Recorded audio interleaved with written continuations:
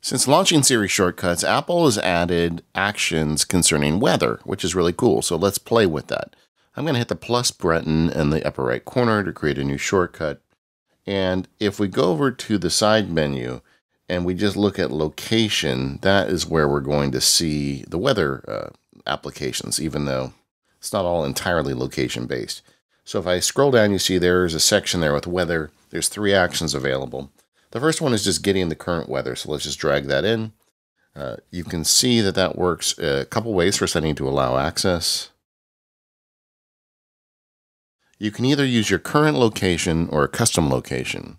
When you use the current location, it's going to be a little bit slower because it's going to have to find your location when it runs the action. I'm going to use a custom location, and that's going to be Disneyland.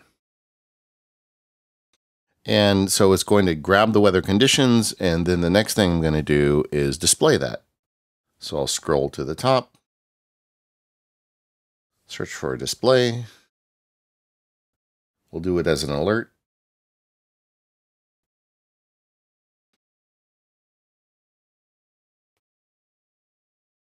And then I'm going to access the weather conditions. You can see that's shown up in the variable list below, so I'll go ahead and tap that. And I get to pick from different conditions available. I'm going to pick the temperature to begin with.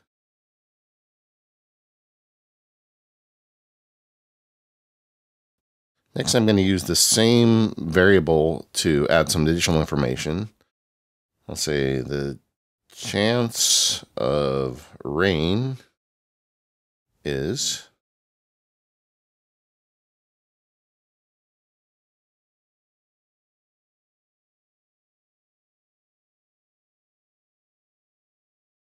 and there's a variable for precipitation chance.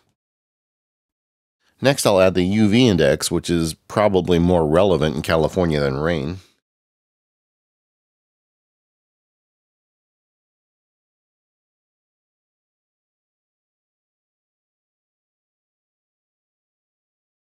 And again, you just go over to the variable, drag down to find the UV index, tap it, and done with that. And finally, I'm going to list sunset, because if you're taking pictures, you may want to know.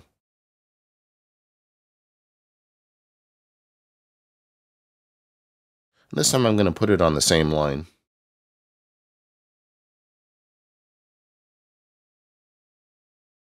All right, so I've got an alert that comes up that gives you the Disneyland weather with the temperature, chance of rain, UV index, and sunset button. And there it is. We've got the chance of rain is 0, UV index is 0, sunset is at 17:38. So we've got a day today that is cloudy, but no rain. All right, so I just paused the camera for a minute, and I changed it from displaying the message to writing a text message. And all I had to do for that was drag in the send message option, and then I filled it in with my wife's name, and I copied the data that I did for Disneyland in a text message to her. And so now, in fact, I turned off show and run, so I don't even have to see it go. So now when I fire this off, it's going to grab the weather and send her a text message. Maybe that's my way of telling her I want to go to Disneyland. She's going to have no idea why this shows up in her text message, but there we go. It's done. Okay, next I want to talk about forecasts, because in addition to getting the current weather, I can also get a forecast in the upcoming days. This is a little more complicated, so bear with me. I've got one I've created here called Weather Forecast, and you can download this. It's in the links right below this video and play along on your own device. So what this is going to do, I've created it already, is the first thing it does is get the current location. And we need to get the location so we can have the name of the city and just run this as efficiently as possible. And then it's going to present a list of today or tomorrow. So this is only giving me the forecast for 2 days.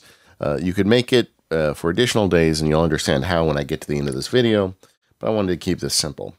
So then it's going to give you a choose from list, say which day for weather forecast, and it's either today or tomorrow, which we see there. Now it's going to look at that input. So if the input contains today, I could have also used equal, but I used contains.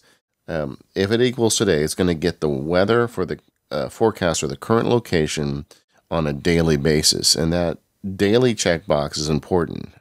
And the reason is because it'll either grab the forecast on hourly increments or daily increments. With daily, it goes up to 10 days, and I believe it does the same thing with hourly increments.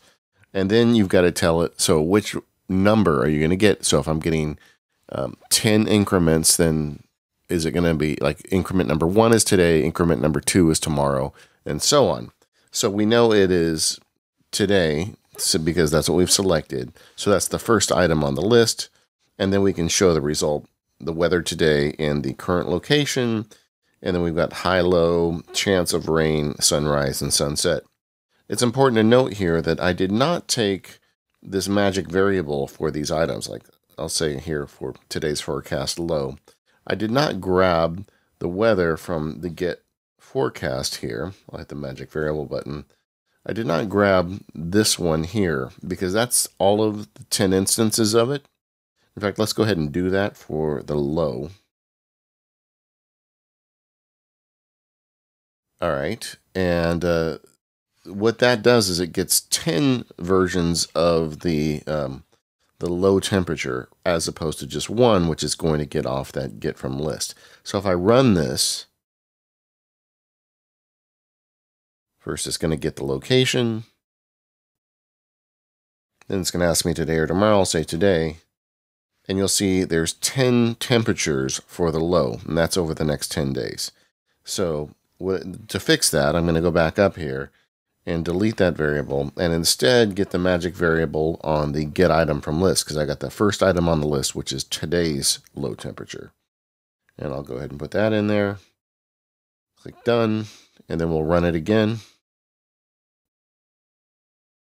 And we're using today.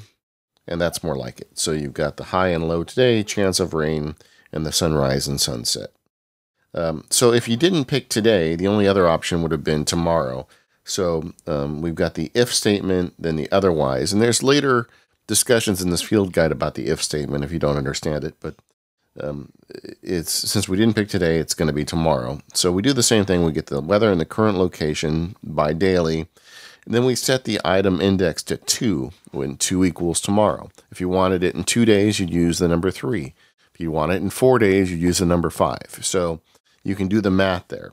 And then I create a custom result, the weather for tomorrow.